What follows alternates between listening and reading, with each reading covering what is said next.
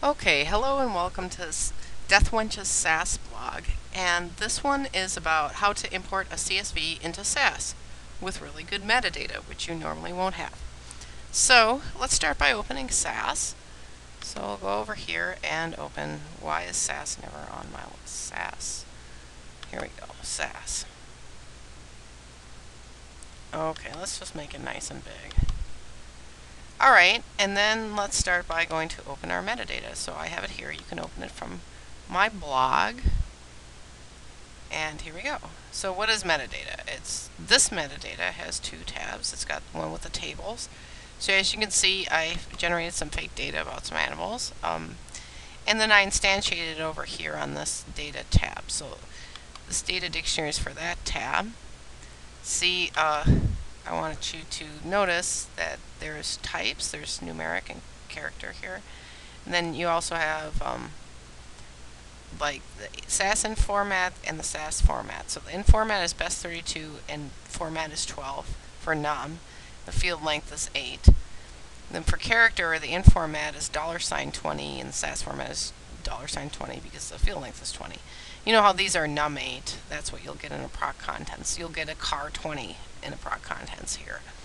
So that's what it's supposed to look like, and here's a numeric date, and here's the format for that. So this is the way metadata should look for SAS, at least include this kind of information. So when a person goes to import this, I mean, it's nice to even give them some import data, but if you don't do that, at least you have this. So now we're going to go back to the actual fake data I made. Where is it? Oh, it's over here. And so you can open this fake data from my blog. And now we're going to download as this CSV, so that's comma separated value. So I'm saving this file in a place where I know of. It's called downloads, and this one's it's called 4, input data set 4. So remember, a comma separated value file is actually just a string of a bunch of stuff separated by commas that can be easily read by a lot of different things, including Excel. So let's go and import this. It's easily read by SAS and base SAS too. So we're going to go to import data, and we're going to choose CSV here. Next. Okay, where's the file located? So you needed to know where you put it. I put mine here. And so see what it's called. It's called blah blah blah import data set data 4. And then it's going to put in library work, which is our online library that closes when we close SAS. It goes away. So I'm going to name this A because you have to name it something. And then just ignore this and put finish. And as you can see, it looks like nothing happened, but we're in the editor. If you go over the log, look at all this excitement.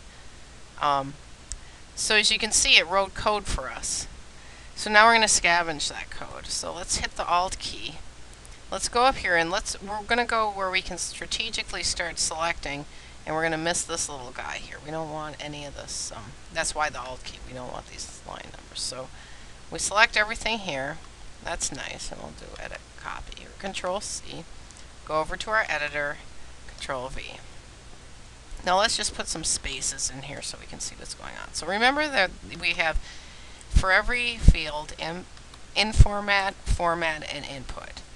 Now it's a little easier to start with the input. All you have to do here is make sure that the names are right and that the $signs are by the character ones, and that's the way we were. Remember, ID, performance score, and date of birth were all numeric. But if you can see here, these are short. Like this name is supposed to be, what is it supposed to be? It's like, if you look at your metadata, it's supposed to be 20. And this is supposed to be 20. Usually this comes out of the native database. The native database that's where it's storing this data. You know how big those fields are, and so this is how big this is supposed to be. So if you go into your libraries and you go into work, you can see what happens. So my friend has a cat named Dr. Pepper, but Dr. Pepper down here, his pepper's cut off. Why? Because Pouncer up here he's shorter. And SAS makes a bad guess.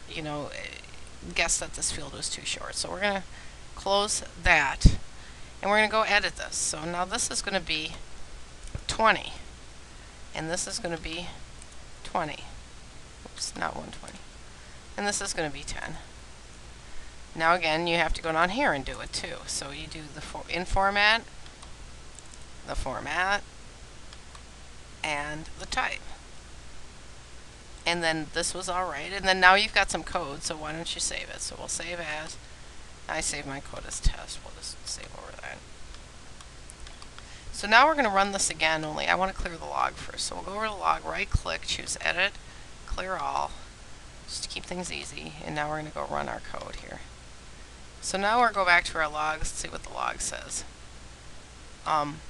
Well, sure enough, it says it's nicely spaced now because we wrote the code, and everything looks fine there. Let's look and see if Dr. Pepper is all together, and it looks like he is. Here he is. Now you'll notice that Dr. Pepper's got a performance score. This performance score is a number. He's got a performance score of 2. I don't know why he's so low. But I'm going to right click and clear this. I'm going to show you what can go wrong here, and let's just close this code here and open a new program. I'm going to go and edit this data that you can't edit, and I'm going to go turn Dr. Pepper into an A. So what's this going to do?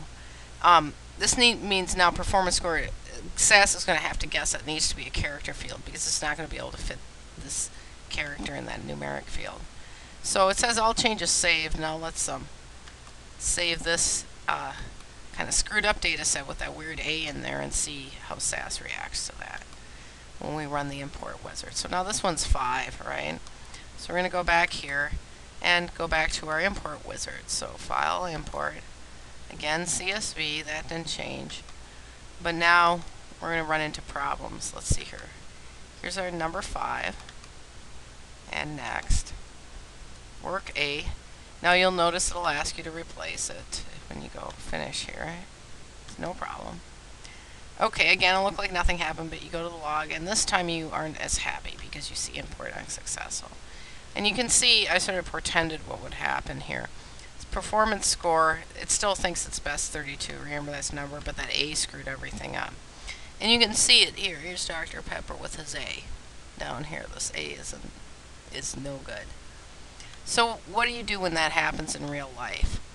Well, the goal is to figure out a way to read in that column as a character field and muck with it later in code. Sometimes that's really hard to do because you're reading in something fixed width and you don't actually know how wide that column is. And so it depends on the source of your data and how your data are coming in. But if there's any way that you can figure out the width of that column and read it in as a character field, you'll be fine. And that's a lot of trial and error, and you can use different editors to try and do that. But that's one problem with SAS. Not just the import function, but just in general, it's just a little hard to figure those kind of things out. But if you have a smaller data set, you can always just open it and take a look at it, and maybe you'll be able to see what the problem is. Alright, well that's a crash course on how to import a CSV into SAS.